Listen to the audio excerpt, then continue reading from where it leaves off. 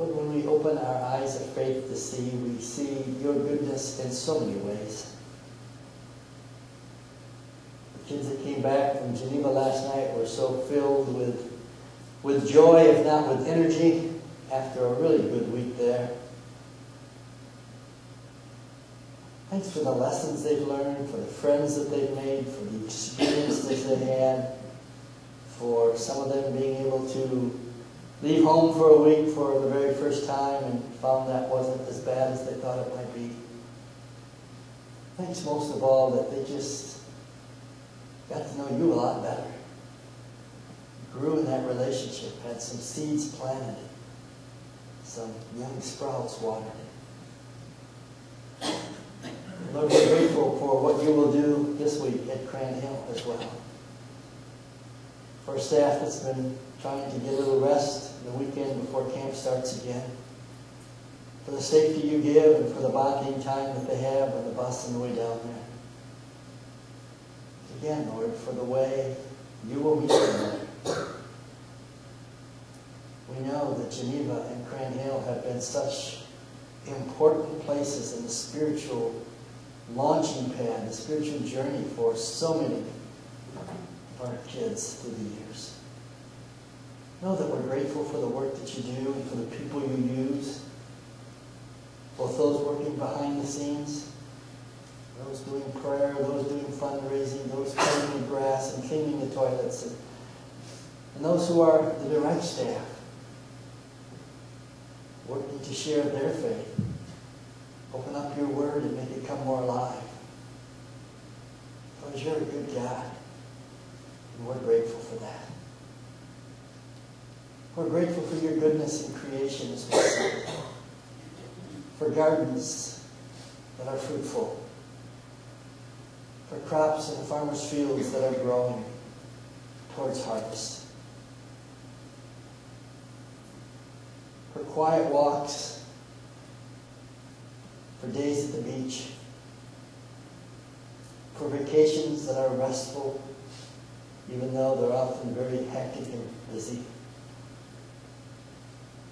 for the beauty of the flowers, even in a drought year, for the singing of the birds, for the reminders all around us that you have given us a good creation and asked us to take care of it. Lord, know that we are grateful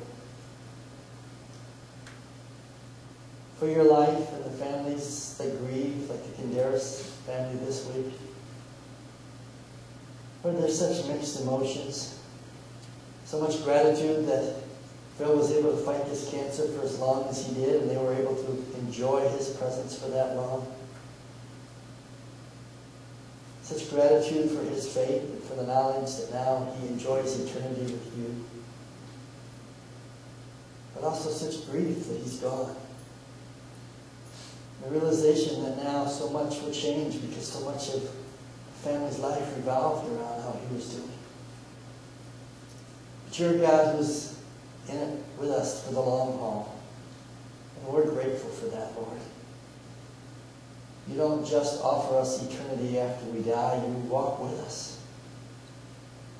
For Bill Gabriel as he waits to go home to you, for the confidence he has, but also your presence with the families. They got to celebrate his birthday this week.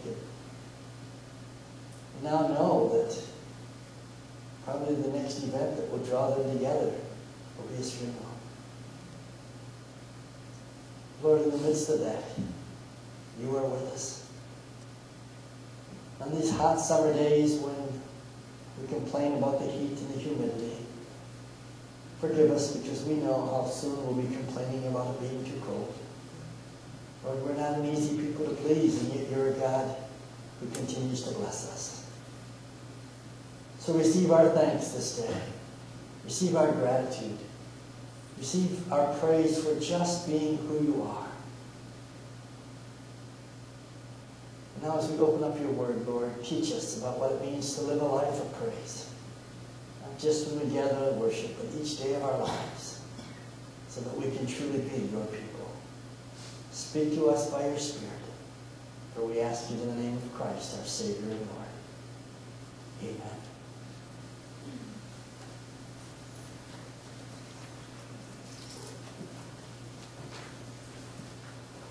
Scripture this morning comes from Psalm 33. The psalmist writes, "Sing joyfully to the Lord, you righteous. It is fitting for the upright to praise him. Praise the Lord with the harp. Make music to him on a 10-string lyre. Sing to him a new song. Play skillfully and shout for joy. For the word of the Lord is right and true. He is faithful in all he does. The Lord loves righteousness and justice. The earth is full of his unfailing love. By the word of the Lord were the heavens made, their starry host by the breath of his mouth. He gathers the waters of the sea into jars. He puts the deep into storehouses. Let all the earth fear the Lord. Let all the people of the world revere him. For he spoke, and it came to be. He commanded, and it stood firm. The Lord foils the plans of the nations. He thwarts the purposes of the peoples. The plans of the Lord stand firm forever, the purposes of his heart through all generations.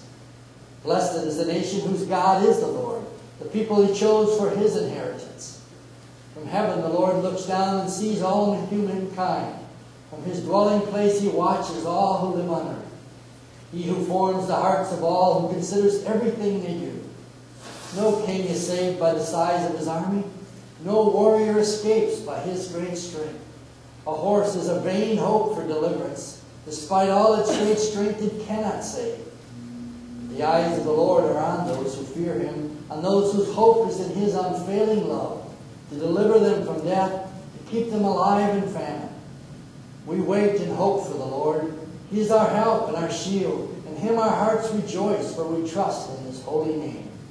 May your unfailing love rest upon us, O Lord, even as we put our hope in you.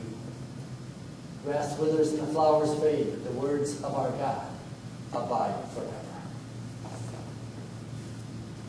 Sing joyfully to the Lord, you righteous. Did you do that this morning? Did you sing? Did you sing with joy? Or if you don't want others to hear your voice, did you at least have that joy in your heart bubbling up? I love the fact that the psalmist calls us to sing joyfully. Not to sing beautifully, but joyfully. If he said sing beautifully, people like me would just have to keep our mouths shut. But when he says sing joyfully, we can all do that. We can participate in this. And to do it is a choice. We can decide to ignore it, but we can also choose to do it. It's not based on the circumstances around us. It's based on the relationship with God within us. But the psalmist isn't just talking to us when we gather here for worship. Do you practice this on a daily basis? Do you live with joy in your heart? Do you live with gratitude in your heart?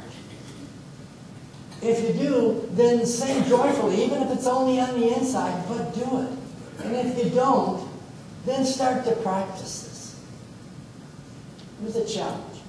Every morning, when you wake up, 5 things for which you're grateful. 5 aspects of God's character that you appreciate.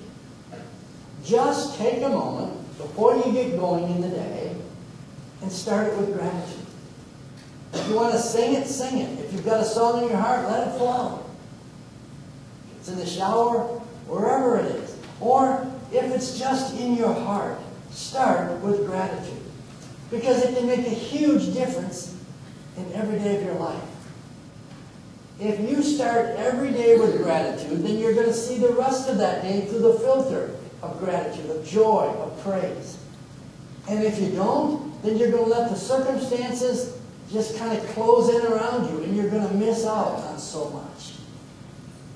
Why do we do this? Psalmist says because it's appropriate. Because it's the most natural thing for a Christ follower to want to do, is to say thanks. To say, you're a good God, and I praise you, and I worship you for that. He says it's fitting for the upright to praise him. It's what we ought to do. But it's also commanded here. Look at these words, these verbs that are in the imperative form. Praise him, make music, sing, play, shout. Again, not all of us can do all of these. I can't play an instrument skillfully. I can't sing beautifully, but I can praise Him. I can shout to Him. I can express my gratitude to Him. What we're told here, this isn't optional.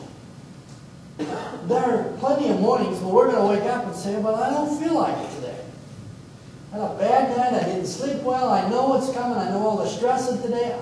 I'm just not in the mood for singing. Do it anyway. Do it consistently enough so that you will start to want to do it, because you will know how good it is and what a blessing it gives to you. Do what the psalmist commands. Another reason for doing it is that it clears our perspective for living. If we start every day focused on God with gratitude and praise, we will be reminded every day that He's in charge and we are not.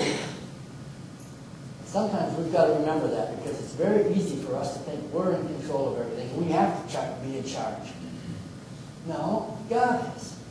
We simply have to do what He calls us to do. We have to live as His people. And when we start with praise, it's a good reminder He's on His throne, so I don't have to try to climb up there and take it away from Him. I can let Him be God.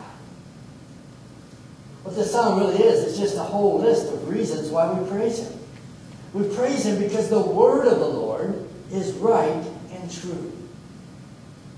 That's accurate about this book, the Bible, the written word of God. It's accurate, it's true, it's reliable, it's dependable. It gives us clear principles for living. It gives us the guidance we want.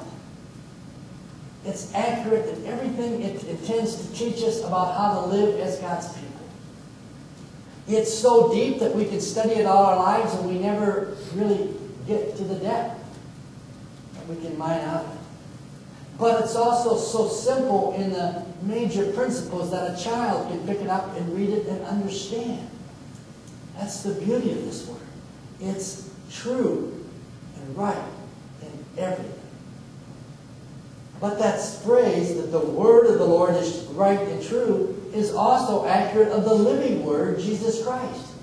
That same description fits Him. Jesus Christ is an accurate description of what God is like.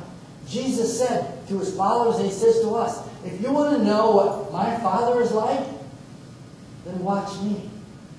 Examine my life. Listen to my words. Consider my attitudes. Because you will know what the Father is like by watching me. Jesus is a right and true representation of God the Father. Why do we praise Him? Because He's faithful in all that He does. He's faithful to His own character and His purposes. God is incapable of contradicting Himself. God is incapable of sabotaging His own purposes, His will.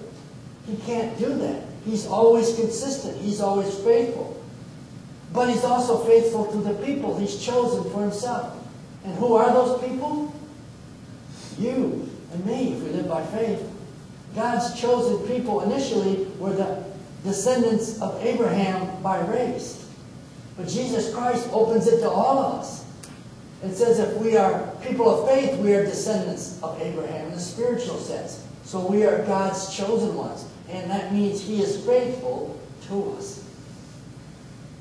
We praise Him because the Lord loves righteousness and justice. Those terms are often combined in Scripture, and they're really intertwined and interchangeable, if you will. They mean giving both to God and to man that which is their due. That's righteousness. That's justice. And it reminds us that our praise not only has a vertical dimension with God, it also has a horizontal dimension. We can't praise God and ignore the humans that He's placed around us. But neither can we do all these wonderful things for humans and ignore God. Righteousness and justice demands both of these. And because God loves righteousness and justice, ultimately they will be carried out. Now, He would prefer to have these carried out through us. But He'll see that they get carried out in spite of us if necessary, because God's will be done. Why do we praise Him? Because the earth is full of His unfailing love. It's so easy for us to miss that. It's so easy for us not to have eyes to see. If you had a chance to read my box in the bulletin, you know that 2 weekends from now, my message will be an interview of Shannon Savage. For those of you who don't know, 2 years ago, Shannon's husband Mark was killed when a tornado flipped the camper that the family was camping in and it crushed it. So many times I've spent a couple hours with Shannon talking through what we're going to do this week. She said so many times people said to me, because it was the only camper touched by that tornado in the whole campground. And people said, "Oh, Shannon, you were just at the wrong place at the wrong time." She said, "No, I don't see it that way anymore. Now I understand I was in the right place at the right time because God was with us." She said, "I didn't think I'd ever be able to go back to that campground." She said, "I've gone back on the first anniversary and the second anniversary, and it's become a beautiful place for me because God was there with us. I know that now. I know He was with us." See, that's having eyes to see that God's unfailing love is with us, even in the incredible tragedies of life. Shannon sees that. She gets it. But so should we. We are the ones that God intends to make that love tangible. It's when others look at how we handle life, they should see God's love flowing in us and flowing through us. Not just because life goes the way we want it to, but because we understand God is with us even when life isn't going the way we want. Exhibit A for God in terms of His love is us, His people. He places us in strategic places in this world so that when people see how we reflect His love, they'll come to see His love and experience it as well. We praise Him because He's given us the gift of creation. The psalmist kind of parallels the Genesis account of creation. God created by His Word. He spoke and it came to be. The psalmist talks about the starry host in the heavens. He talks about God having the waters of the lakes and the oceans in jars. Gives you a picture of how magnificent and how big God is. He's got jars big enough to hold the Atlantic Ocean, the Pacific Ocean, and when it was time to create, He just kind of poured them out. Again, He's using poetic language here to try to say, do you understand how magnificent, how great, how awesome this God is? And that leads Him to say, let all the people of the world revere Him. So when you're having an experience of creation, let it lead you to praise. Whether it's a day at the beach and you're relaxing, or a day on the ski slopes in the wintertime, whether you're digging in the dirt in your garden and you're all sweaty and dirty and you're just loving it because you enjoy that, take time to say thanks, God. Take time to revere Him for His creation. But also understand that one of the ways we're called to praise Him is to take care of this creation. He didn't give it to us and say, now, trash it if you want to. He gave it to us and says, I have put you as managers, as stewards of my creation. So take care of it. Be good to it. Enjoy it, appreciate it, and manage it well. Why do we praise Him? Because the plans and the purposes of God endure forever. The psalmist reminds us that God foils the plans of nations. You don't have to be an intense student of history to understand God does that. Look at the great Babylonian Empire, the great Roman Empire. Where are they today? Are we arrogant enough to think that someday, centuries down the road, people won't look back and say that great American empire? What happened to that? If we get so full of ourselves and think we're such a great nation, all because we've made ourselves that way, God will do the same thing. Because He can foil human plans and His will be done. God gets His way. And no matter how powerful a nation, it can't stand in His way. But He also chooses to bless the people He's chosen for Himself. That's us right now. His chosen people. His people of faith. But that's cause for great humility not pride. We're His chosen ones because of who God is, not because of who we are. You want to be humble about being one of God's chosen ones? Read the Scriptures. Look at the people God chooses. They're usually the misfits.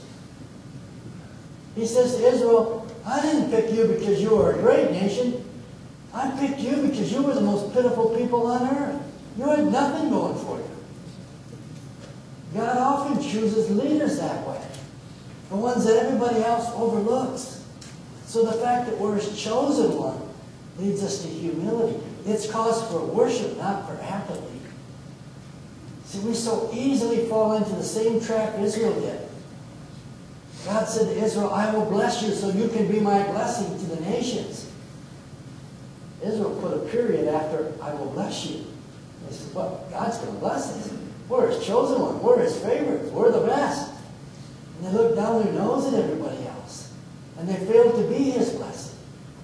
And we, the church, can fall into that same trap and say, well, we're God's chosen people. He's going to bless us.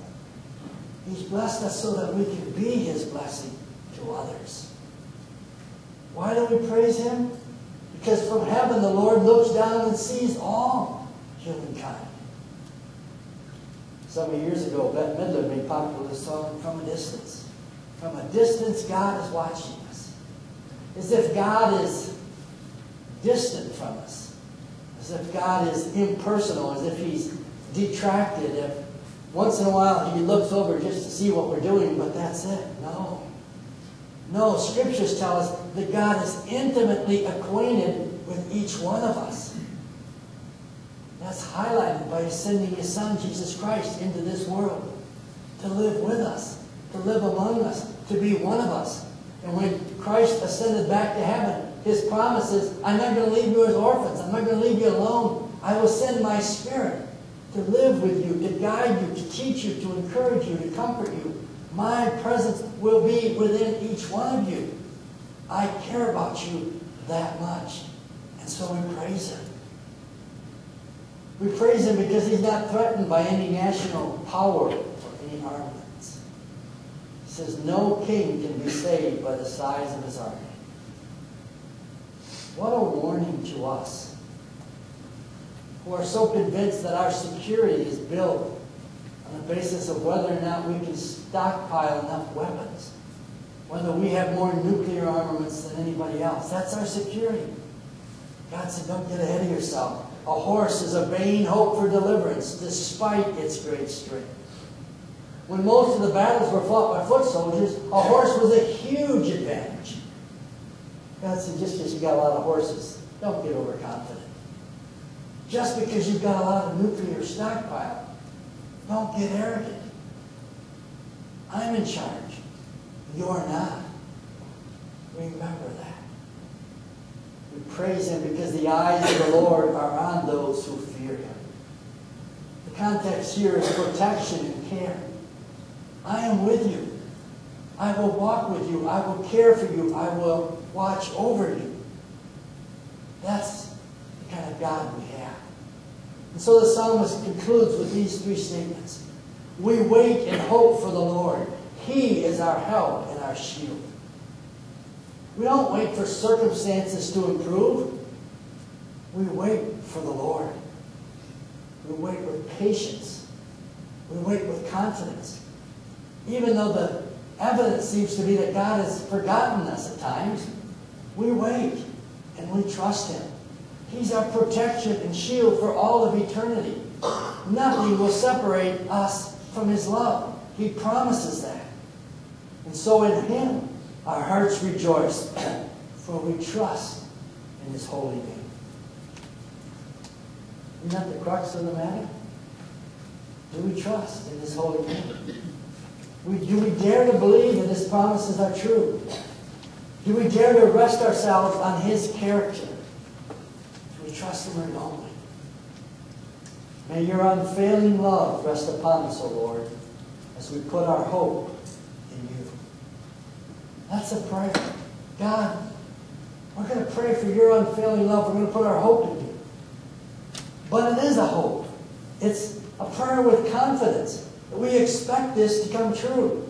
that we expect God's blessings, not because we deserve it, but because He's promised those blessings. And if we live with that hope, with that prayer, with that expectation, then how can we not praise Him? I leave you with a prescription today. I didn't think of it in time, or I probably would have tried to create my own little prescription pad. Here's the prescription. 1 dose of praise every morning. 1 dose of praise. What will it do for you? It'll improve your attitude. If you start your day with praise, you are far more likely to live your day with praise. It will influence all of your day. It will improve your appearance. If you start the day with praise, you're far more likely to live your day with a smile. And there's nothing that can improve your appearance better than a warm, inviting smile. A confident smile. Because you know you've got a God who loves you and that God's on the throne, so no matter what happens, it's going to be okay. Because He's with you. It's guaranteed to improve your spiritual health. It will strengthen your spiritual bones. It will give you a stronger spiritual constitution for all of life if you begin every day with praise. And it's just good for overall health improvement. I'm not a doctor, even though I'm playing one this morning. But if you start your day with praise, my guess is it's going to lower your blood pressure. You've got an ulcer, it'll calm your ulcer down. There's so much that it will do for you physically because you're starting your day with God. You're starting it with praise. So every morning, whether you think you need it or not, take a dose of praise.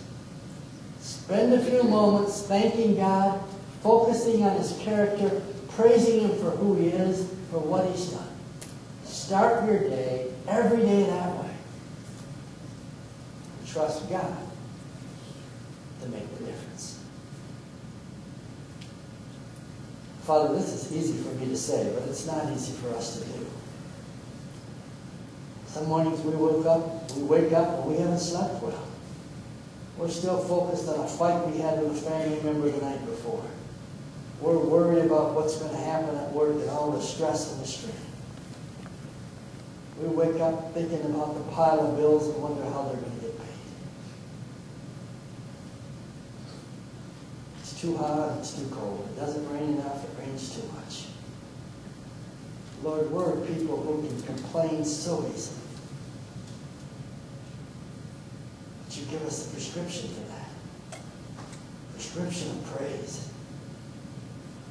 You don't just invite us to take this, you command us to engage in activities that will lead us to rejoice. To engage in activities that will filter our perspective through a reminder that you are in charge and you love us. So Lord, give us the self-discipline to do this. To wake up and to say thanks. To wake up and to praise you. To wake up and sing a song, a celebration to you. Holy Spirit, we can only do this if you help us. We're asking for that help.